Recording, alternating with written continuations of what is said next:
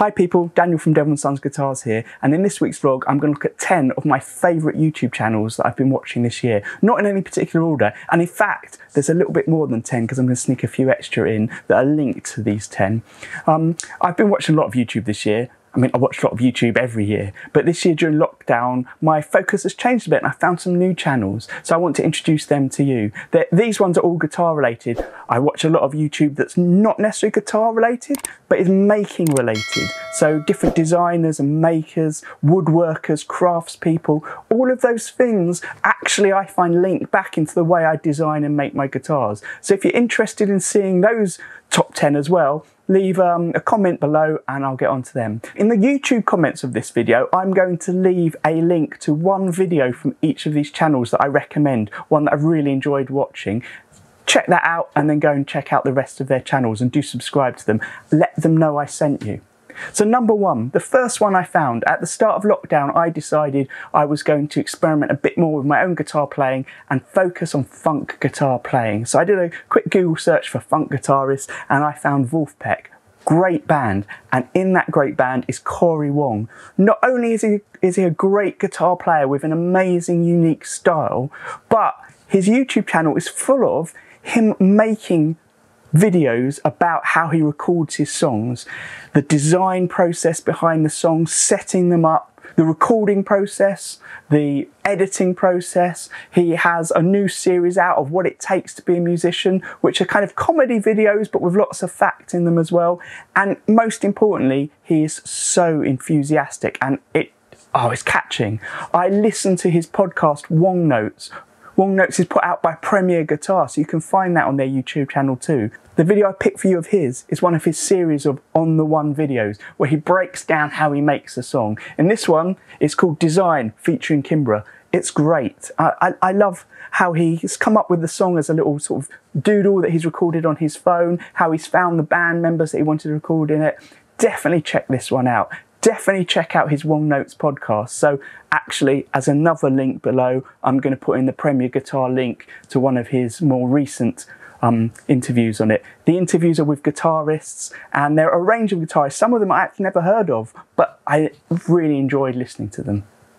The second channel I want to advertise to you is JHS Pedals. You'd think that was a channel that just advertises their own pedals, but in fact, Josh, the founder of JHS Pedals, does a lot of kind of history of pedals on these videos. So he'll look at a particular brand of pedals and give you as much information as you can possibly find on it. He'll find a type of pedal, a type of effect, and give the background on that pedal and the variations that exist on it. There's interviews, they've started doing live stuff every week.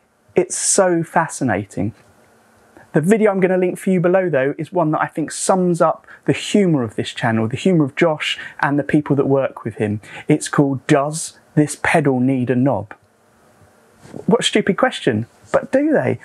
On a lot of my pedals, I set them up to a specific place and then I just leave them there. Does it need a knob? Who knows? The third channel I'm going to suggest for you is Crimson Guitars. Now you may well have heard of Crimson Guitars and Ben Crow, not just because of their own work that they make. Ben is an absolutely great master luthier. He has how-to videos, he shows his incredible builds, he shows that of the students that he trains, but also the reason you might have heard of them is they run the Great Guitar Build-Off, which for me during lockdown was a really exciting thing to follow. Now, I've linked to the video below of the Great Guitar Build-Off finalists. So this year they picked a handful of YouTubers to make a series of videos showing a guitar that they have built that was then auctioned off for money, and there was a winner of those builders based on how many views and how many likes they had online. Now, what I would say about this is I'm cheating a bit because this would be where I can squeeze in 2 new YouTube channels that I have found that were part of this competition. One of them is Brad Angove. I've never heard of him before. Absolutely great how-to videos, particularly on spraying and painting your guitar. So if you're making your own guitar, check him out. The other one of my favourite now, Texas Toast Guitars. And what I like about them is they do live videos as well, which are really hilarious. But they're very factual as well. Definitely check them out. If you're a guitar maker, they are such a great resource, just like Crimson Guitars. So, the 3 videos in one for this one is Crimson Guitars, link below, and I also put a link for Brad and Texas Toast. Then my next suggestion is actually something that came out of the Great Guitar Build-Off. This year there were loads of unofficial entries that made their own guitars, made their own videos, and in a lot of cases set up their own YouTube channels. And the one that I've enjoyed the most from that, and I enjoyed a lot of them, is King Bespoke Creations. I think there's a lot of humour in it, and he's a British guy, and maybe it's the British humour that I connect to. Recently though, his videos have gone off on a tangent to something that I really like, which is other types of woodworking. Go check him out, help him grow his channel, and say hi from me. So when I was looking for a guitarist to sort of inspire my playing at the start of lockdown, I also stumbled across DØVYDAS. Now, DØVYDAS is an amazing musician. On his channel, there's lots of him just playing at home. There's lots of him playing with different bands live in different settings. They sort of support him, and all of the people that he seems to have playing with him are as amazingly talented as he is. It's great.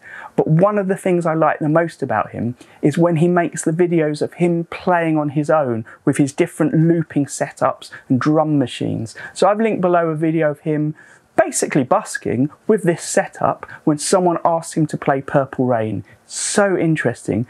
I'm in absolute awe of musicians that can just pull together a performance of a song without having rehearsed it. So in this case, you'd assume he knows Purple Rain quite well, but in some of the videos, they're live streams and people say, oh, can you play your version of this? And he's never heard the song. He has a quick YouTube search for it, listens to a bit, and then plays his own version. Great, check out Purple Rain. So now, if you follow me on Instagram, you might know that earlier in the year during lockdown, I started buying lots of cheap pedals to experiment with. And the reason for that is I've got an idea in mind for something I want to build, which is going to happen early next year. I think the videos will be going live in March. And one of the things that happened whilst I was building this was I discovered a channel called 60 Cycle Hum. Now, I'd listened to 60 Cycle Hum's podcast years ago, but one thing I'm loving about the channel, seeing it visually, is the way Ryan, the host, experiments with his pedals and tries them all out, and he's playing. There's humour in it, but you can also learn from his videos. The video I picked for you to watch of his, though, is so funny. It's him with his 6-year-old son, where his 6-year-old son picks different pedals for him to connect together and play through.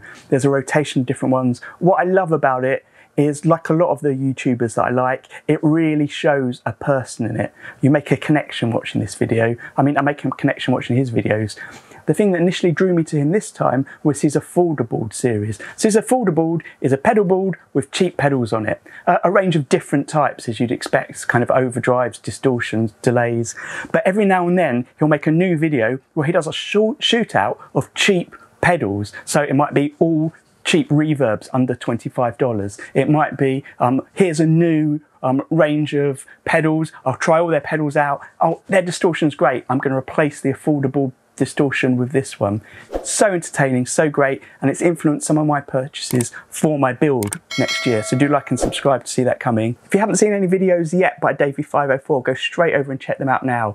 They are a certain type of video that takes a bit of getting used to, I think. There's a lot of cutting, a lot of editing, a lot of saying, slap like, slap like. But his videos are essentially comedy with great playing in them. And one of the series of videos I've liked of his a lot is where he goes on Fiverr and gets musicians to play different things. Sometimes he challenges them to play an impossible bass line that he's written. Sometimes, like the one I'm linking to below, he sends them a bit of music and asks them to add to it. Maybe it's a drum line, or maybe, as in this case, is to create a whole song from it. He is brilliant. Go check him out. Hit like, leave a comment saying that I sent you there, because I want him to come back and slap like for me.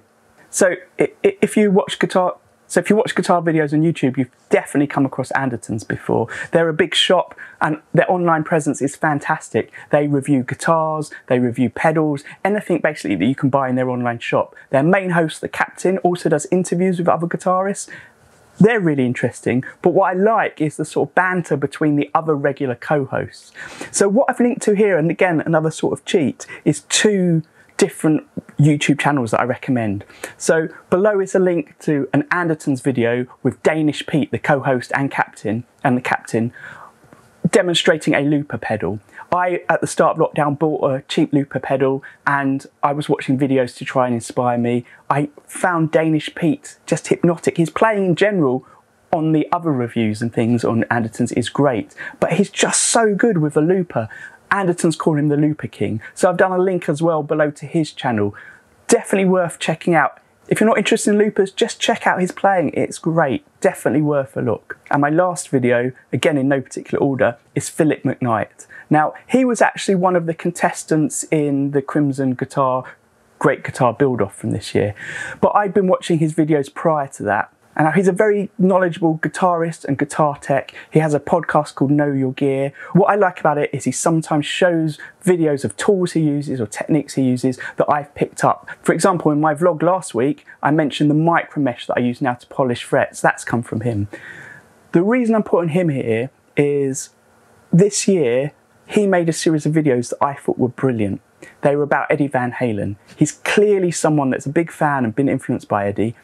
And he made a series of videos where he converted a cheap guitar into a super Strat, inspired by the way Van Halen had done that. Van Halen, of course, so influential on guitarists making changes, their own changes to guitars to suit them. He's set the standard for so many things that are now just common everyday things that you wouldn't really realise they were innovations from a guitarist himself. So Phillip McKnight's series of videos that I liked were around him talking about Eddie Van Halen's influence on Strats and then him customizing a cheap Strat himself over 3 or 4 videos. I've linked to the first one below. Such a great emotional video, well worth the watch. Great, well welcome to the end of the video.